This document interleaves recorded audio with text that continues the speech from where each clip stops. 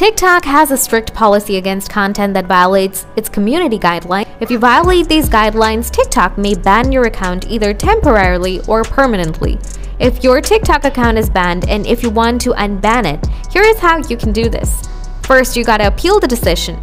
If you believe that your account was banned by mistake or you want to appeal TikTok's decision, you can open your browser, tap the TikTok appeal, tap account safety, scroll down to the bottom, tap please send a report here to unban your account.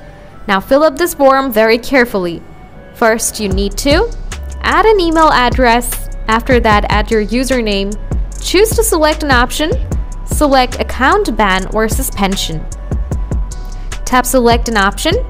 Tap ban account not age related. Write them about your problem. Just write, hey there TikTok, my account got banned and I can't use it. Please unban my account. If you found that I made any mistake, please forgive me and allow me to have my account back. Upload a photo of your problem. Select all those check marks. Now tap submit.